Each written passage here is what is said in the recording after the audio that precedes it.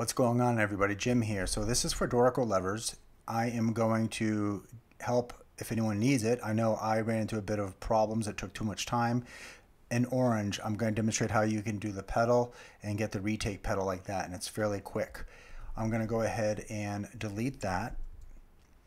And now, after I delete it, I'm going to highlight D, and I have the shift key down. That's highlighted.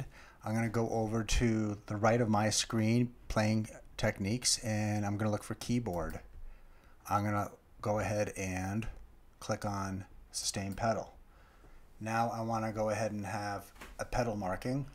So in one of the forums, you'd have to have it in not just write mode, but also input mode. I do it in write mode, by the way. You don't need to have it in input mode, at least the newest Dorico, you don't have to. I have the command key down, so I want to pedal, new retake pedal on the chords.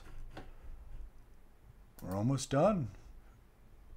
And I'm going to go back to this part. I'm going to click on that, and it should work. Voila.